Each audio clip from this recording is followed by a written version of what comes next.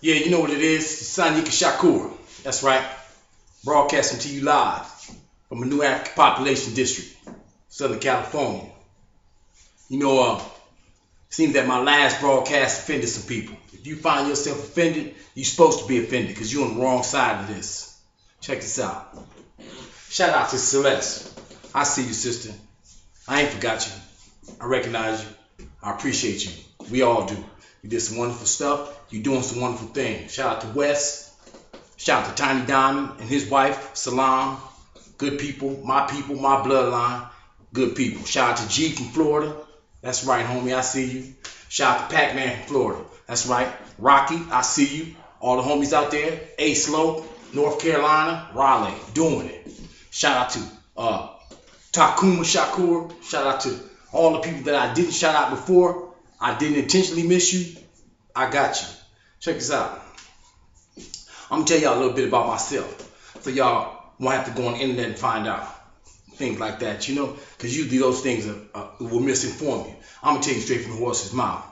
First of all, if you want to know about this Kiwe thing, and Kiwe is Swahili for crip. Actually, the word is Kiwete, and Kiwete means cripple. And so what we did was we took Kiwete and we took Te off, and we just said crip, Kiwe, like Damu say Damu, which is blood in Swahili.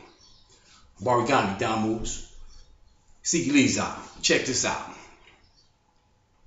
You know, I grew up in South Central Los Angeles, man. I joined my set, the A-Tray Gangsters, in '75. I got criminalized. In fact, by that, I wasn't a criminal before that. Every criminal act I've committed has been in commission in one way or another for the set and for the destruction of our enemies, who we perceived as our enemies at that time.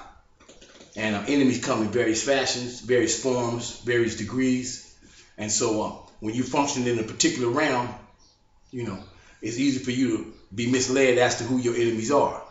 Your enemy is whoever's doing you the worst harm, whether it's an abuser at home, whether it's the teacher at school, whether it's the pig in the street, or whether it's the dude down the street, you know. So Franz Fanon taught us that, and that's the brother that wrote Wretched of the Earth. He taught us that in colonial situations, colonial people who have colonial mentalities find their greatest form of resistance against their own.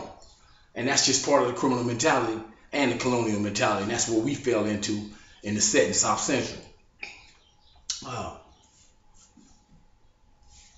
My years as a youth were spent in various forms of lockdown, from juvenile hall to camp, to youth authority, and eventually prison. And then it didn't stop in prison, then they put me in the hole. And so every prison I've been in, every juvenile hall, every camp, every YA I've been in solitary confinement. I spent probably over 30 years collectively in solitary confinement in one form or another. That has had a devastating impact on my mind, you know, and it's taken arduous struggle and study to cleanse myself of that. And even today I find myself with symptoms of post-traumatic stress disorder and things like that. However, I've dedicated myself to the struggle for independence, for freedom, and socialism for our people since we've been held in a system of capitalism. In fact, it was our enslavement and colonialism that allowed the system of feudalism to be transformed from that into mercantile capitalism and eventually into monopoly capitalism. So why would we then want to be a part of the system that was made on our backs? Who will we then exploit?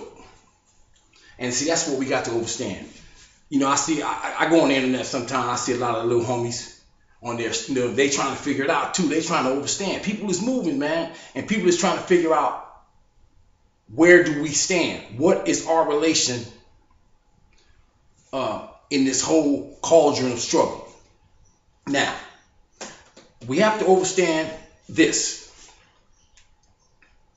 The system of capitalism is not just an economic order. It's a culture. It's a dog-eat-dog feeding frenzy on what can I get? What can I take? Who can I capitalize on? Whose labor can I capitalize on to make a profit? And that's what capitalism is, capitalizing on someone else's labor, exploitation. It also generates various other forms of exploitation, sexism. It didn't start patriarchy, which is the man is the head and the woman comes from his rear. It didn't start that, but it linked into that and now promotes that. And so various other isms flow from that particular thing. And so there's a piece I wrote recently called Pathology of Patriarchy, which can be found at www.kursplevedeb.com/Sanyika Shakur. And the actual piece is called Pathology of Patriarchy. And the subtitle is Search for Clues at the Scene of the Crime. One thing we're going to have to do is, of course, fight our way out of this. But before we can fight, we have to understand the fight. The fight is not just physical. It's a mental thing. We have to realize that there's no chains on us right now. And yet we're more enslaved today than we were in 1680, 1750, 1820. Why is that? Why do we still continuously go along with the program when obviously the program has been designed to keep us powerless and keep those in the ruling class in power? How do we not get their power, but how do we break their power? That's the struggle. And so I would like to get up in the morning and reach in my pocket and pull out a piece of currency that has Malcolm's face on it, or has Asata's face on it, or has Denmark Vesey's face on it, or General Harriet Tubman's face on it. I like to turn on my television and see the president of the Republic of New Africa speaking about our international interest. I like to look at an Iraqi person and explain to them, although I live in America, my nation is not at war with your nation. My nation has not been offended by things that they said you've done to America. That's not our war. The Afghani people, we got no beef with. While we don't condone terrorism, if there is such thing, and terrorism is a two-sided thing. If America's calling somebody a terrorist, that's because they've terrorized somebody. When America puts on the books kidnapping, that means that they've kidnapped somebody. How do you think you, as an African, you as an Asian, or if you haven't immigrated here, how do you think you got here? By kidnapping. Every law on their books are laws in which they've integrated into their system by things that they've first done to people. Understand that. What they've done is they've ran up the ladder, created every crime on every rung of that ladder, got to the roof, set the ladder on fire, and then says any act that you commit trying to reach this roof is a crime, because they don't want us to be in a position of power. And power is what? Power is being in control of your destiny. Freedom is being in control of your resources and your destiny. So once you understand that us as a people are a nation within this empire, alone and by ourselves, that we can't rely on the federal government to legislate our freedom into existence. The Civil Rights Act don't mean nothing, because you're not a citizen. And this situation is not civil. Civil means peaceful. And there ain't been no peace since 1619. And hundreds of years before that, when they invaded us. Let me explain this. Me, I'm a new African. And why do I say New African?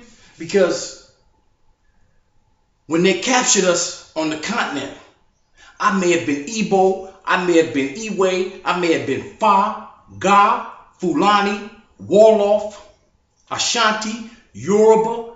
I was myself. But as a consequence of them putting us all together, up and down the west coast of Africa, and transporting us to America, with the residue that we had as ourselves, as a people, we combined and became a new African nation in North America. Not American, because the Americans were a new European nation. Trip on that. Check that out. The French, the English, the German, the Dutch, they all combined themselves to become a new European nation, and they named themselves Americans. That was their human right. Our human right is having the ability to name ourselves, to govern ourselves, to do for ourselves. And on the smallest level, that's what street organization activity is about. But in a lopsided, unconscious way. Trip on that. Because street organizations want what in the hood? We want at least one supermarket where our people can shop. We want a park where we can kick it, mount up, meet up, kick it, meetings, picnics. We want at least a junior high school and a high school from which we can draw recruits. We want weapons to defend ourselves and smash our enemies. That's an army. We want sisters who can take care of the children, although that's sexist, because men can take care of children as well. But if you understand organization, development, struggle, and revolution, you'll see that banging is but a small microcosm of what we need as a people. And this is why we cling so much to bangers, because we know that if the bangers already have the idea that fuck America and fuck the laws, that we can further develop them into revolutionaries that not just say fuck the law, but let's build our own nationalism. Revolutionary nationalism, not reactionary nationalism, because rock bottom, Rumsfeld, Cheney, Bush, they're nationalists, but they're reactionary nationalists. We don't want to be nationalists like them. We don't want to have a nation for nation's sake. We want to be a revolutionary nation. We want to continuously grow and develop our resources for the betterment of not just our people, but people, period. And not no bourgeois democracy. Now, I'm not going to go on too long about this, and this will be part 1 of part 2. But I'm trying to get people to understand that you can't be 50 years old, 45 years old, still standing on the corner doing the same thing that you did when you was 15. You can't do it. If your gang has not developed into a national organization by the time you're 50, you need to do something else. And so at 23, I understood that, which is why I started cleansing my criminal mentality and getting with consciousness. Understanding that my heart and my resources of self could better serve us as a whole, as opposed to us individually as a set. Not to denigrate or take nothing from the set. The set is what gave me courage. The set gave me discipline. The set taught me understanding of rank and order, now which we call hierarchy. Those things came as a consequence. The set taught me how to shoot. Period. I mean, come on. Yeah, I was shooting at other sisters and brothers, but it taught me how to shoot.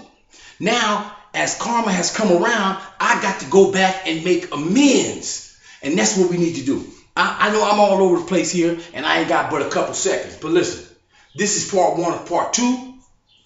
Part 1 of a 2-point thing. And this is Sanika Shakur, man. And like I said, those who are offended, fuck you. You should be offended. Because I'm coming. And we all coming. So stand on that. We out.